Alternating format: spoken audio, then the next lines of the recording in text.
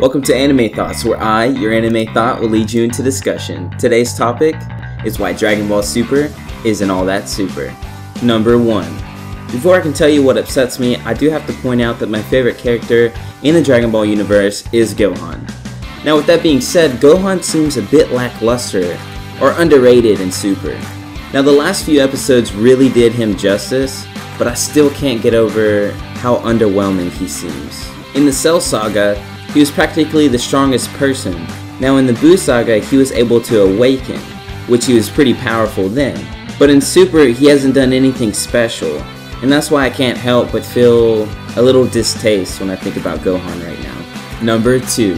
Now this may seem a little minor to quite a few people, but I can't help but feel slightly irritated that there was never a time where Vegeta went Super Saiyan 3. So he goes straight from Super Saiyan 2 to God Mode. Very minor detail, but it bothers me. I just wish they would have shown him in Super Saiyan 3 once. This little fact bothers me to no end. Number 3. I was slightly annoyed when Zamos was finally defeated by Trunks.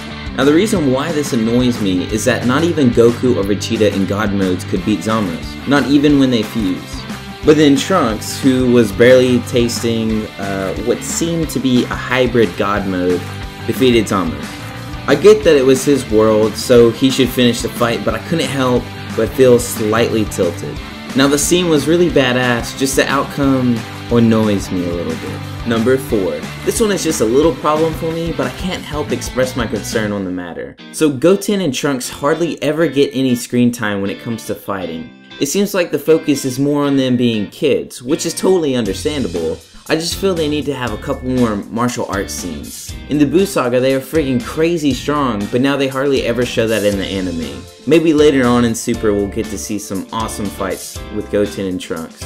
We finally reached the end of the list. I hope you all enjoyed, and I'll see you next time.